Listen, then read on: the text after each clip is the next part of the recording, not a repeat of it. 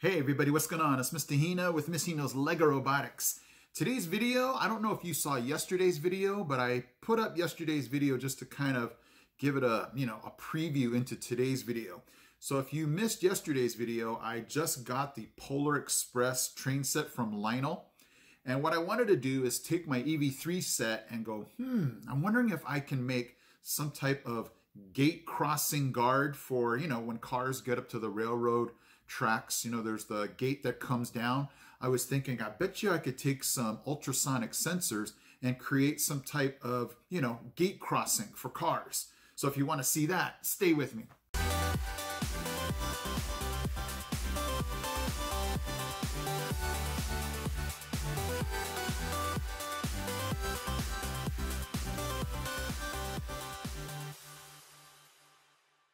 Hey guys, this is Mr. Hino here. Thank you so much for checking out my channel and this video. If you love robotics and want to see more, hit that subscribe button.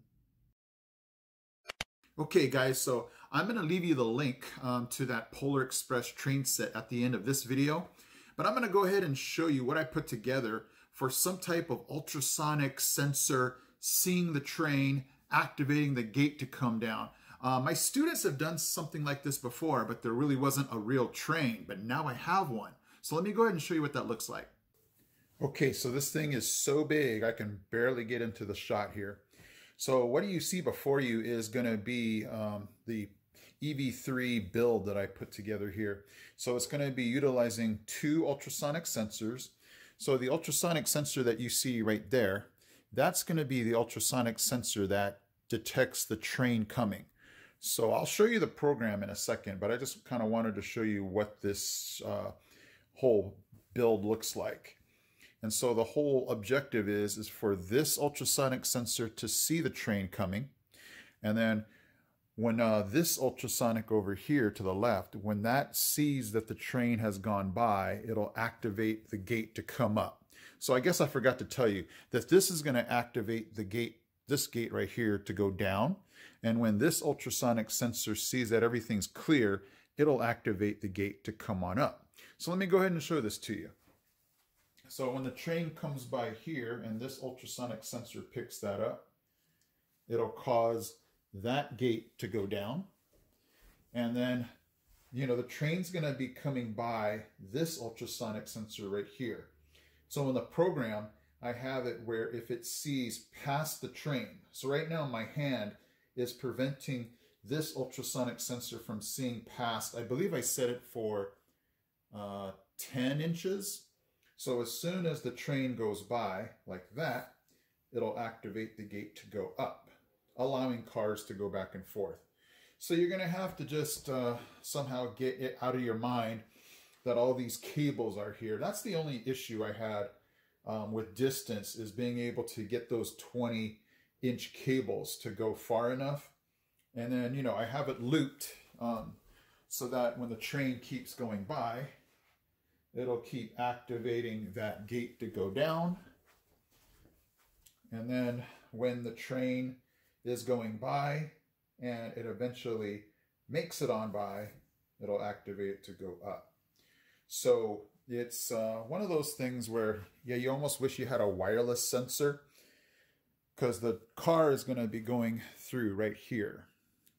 So this would be the make-believe street or road that this gate is preventing the car from getting hit by the train. So let me go ahead and show you the program in case any of you want to try this out, and then I'll take you to my train set to see how this really works. Okay, I'm on my Lego Mindstorm software here, and believe it or not, this is the program. This is it. So let me go ahead and show you what's going on here if you wanted to duplicate this for your own sake here. So I have everything inside of a loop so that, when the train keeps going around and around, this thing will just keep looping. So you can see the two different, I forgot to tell you this, I was actually using an infrared sensor. Somehow my other ultrasonic sensors were not picking up distance. For some reason, I tried different cables and it was still not registering, so I decided to use my infrared instead. So here we go. I have this ultrasonic plugged into port 4, And this is set for if it sees anything less than 12 centimeters away. So if it sees anything less than 12 centimeters away, it's going to activate the gate to come down. And I put a weight block in here because I want to give the train some time to get over to the next sensor. If I did not have this in here, this would automatically make the gate go back up, and I don't want that. So I'm giving the train 6 seconds to get over, and that's more than enough time. It's giving the train 6 seconds to get over to the infrared sensor.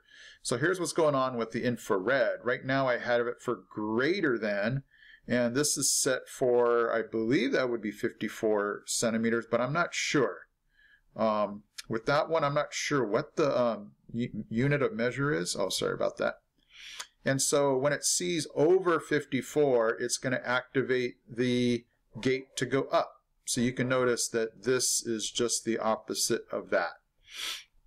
And then, like I said, it's looped. So if it's, it's just going to keep going round and round.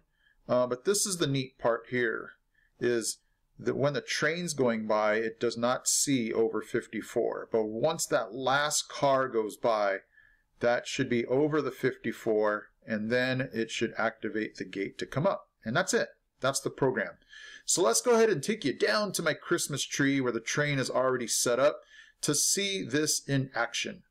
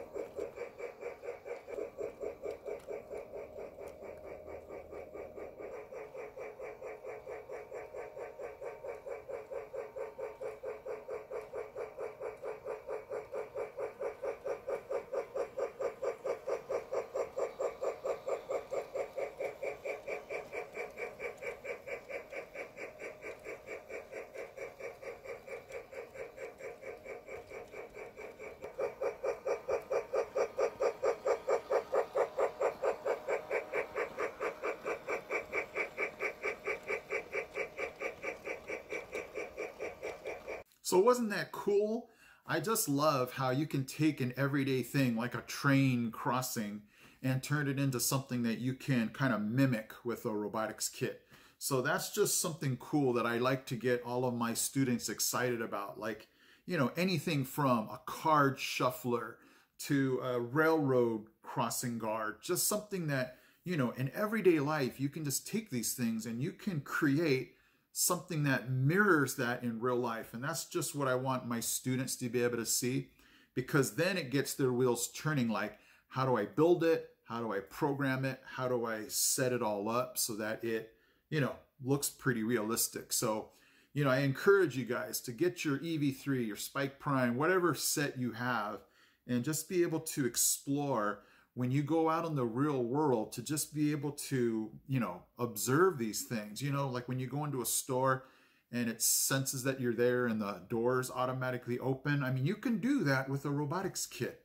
So it's just one of those things where I just love when my students come and tell me, hey, Mr. I created a trash can that could, take itself out. Because, just real world problems, that, you know, my students are able to just recognize and go, that is something that we can problem solve with robotics. So it's just a cool journey, and I'm glad that you guys are with me to just be able to see all this. So, all right, guys, I am Mr. Hino from Hino's Lego Robotics. I'm out. He's out. He's out. We got this. We got this. We got this, guys. Hey guys, Mr. Hino here. Thank you so much for watching. And if you love robotics, don't forget to check out these videos also because they're cool. Okay guys, take care.